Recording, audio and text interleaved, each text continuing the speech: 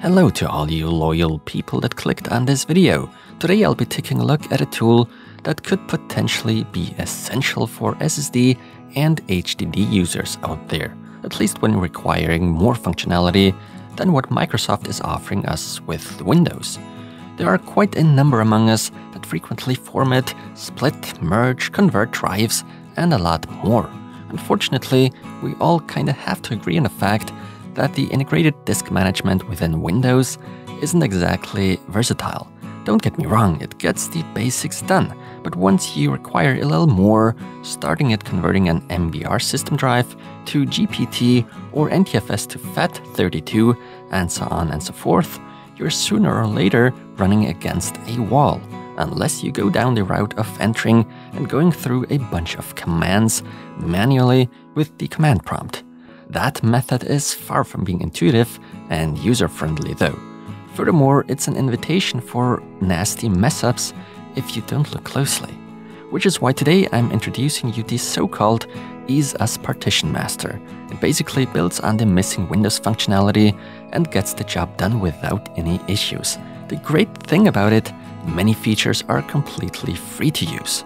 This, by the way, happens to be a sponsored video, meaning the software developer EaseUS is paying me a bit of money to introduce you to their piece of software, money that will be put to good use to keep my channel going.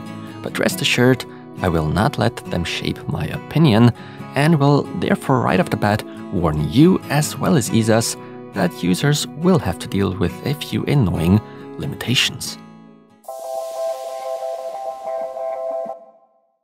As already mentioned, the already included disk management within Windows tackles the very basic stuff without any issues. Only to a specific point though. Once more complex drive issues, configurations, partitions, file systems and so on are on the table, you quickly wish Microsoft would have implemented a more advanced tool to work with. That unfortunately is not the case. The Partition Master by EaseUS, on the other hand, is promising us a lot in that regard, maybe even a little too much at times. Part of the software package, for one, also is the migration of operating systems, so basically cloning drive A to drive B, and that fully bootable, a concept we're very familiar with for quite some time now already.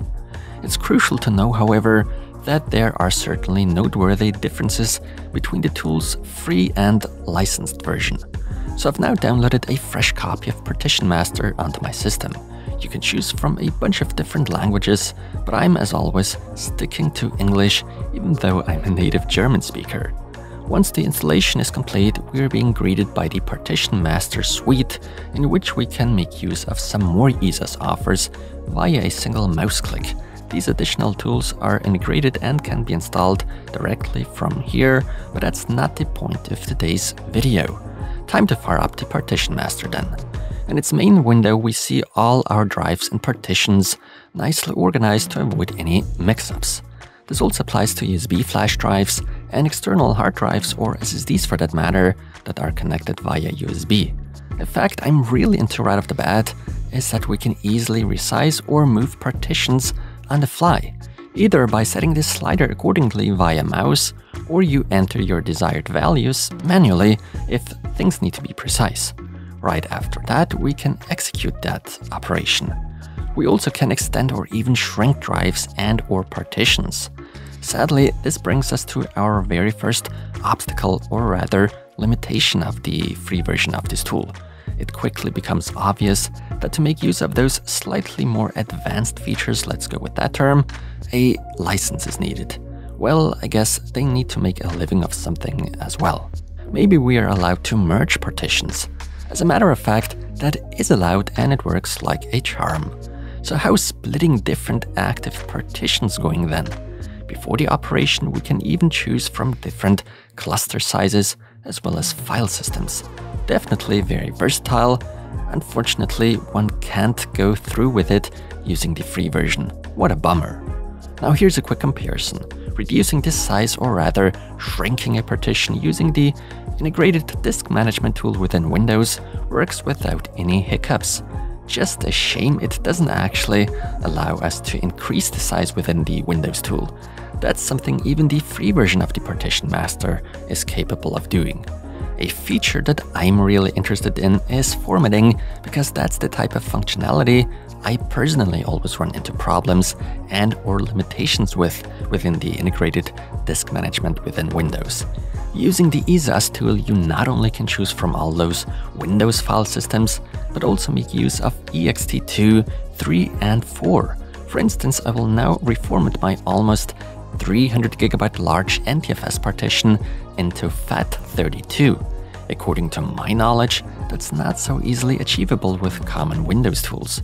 The EaseUS Partition Master doesn't beat around the bush though, and grants us that very unusual wish without any issues. A FAT32 partition of this type I certainly don't see very often, I have to admit. Of course, the same thing can be reversed. You can format FAT32 to NTFS. Needless to say, no partitioning software would be truly complete without offering us users the option to clone, no matter if operating system or regular drive partitions. Just a bit of a bummer that even the smallest clone job requires a license key. Without any license, you therefore obviously will not be able to migrate any operating systems.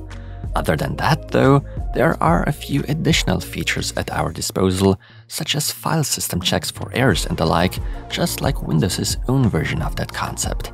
So in conclusion, my personal opinion on the Partition Master by EaseUS is that it's a fantastic software package. It is riddled with lots of artificial limitations, however, requiring a license for almost every second or third feature there is. From a purely technical perspective though, this piece of software impressed and convinced me to actually purchase myself a personal license for it. But even the free version beats the disk management tool already included within Windows by a long shot.